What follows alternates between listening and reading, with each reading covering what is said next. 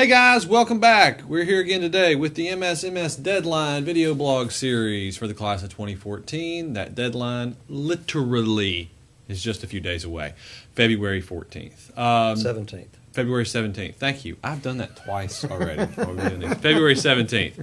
Calm down. Valentine's Day.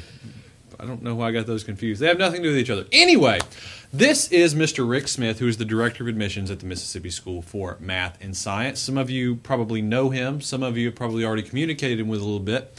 But I wanted to bring him on today to kind of introduce himself to you and talk a little bit about the application. So, Mr. Smith, how are you doing, sir? Doing well, thank you. How are you doing today? Doing pretty good. How are applications looking so far? They're looking good. They're still coming in. We've got room for people to continue applying, but we're getting some good applications. What issues are you seeing kids run into so far this year? Of course, always the work sample. Right. You know, what do I do on the work sample?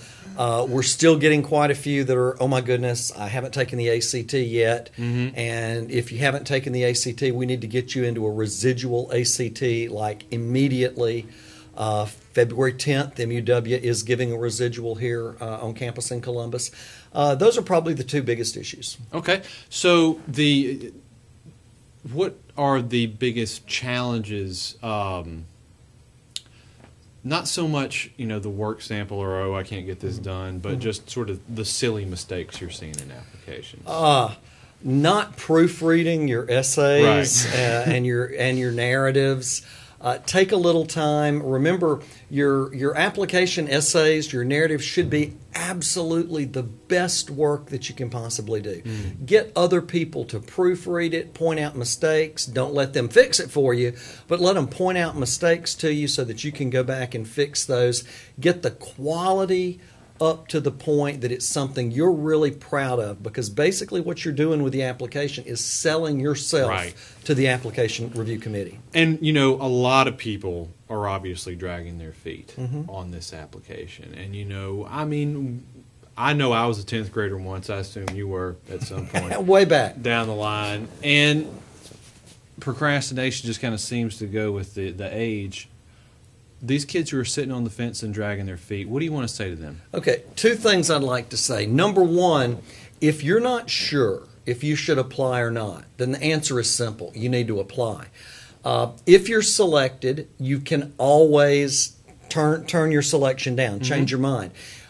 You'll come to campus for an interview. You'll come back to campus again for new student orientation. You'll have an opportunity to meet the kids that are going to be in your class.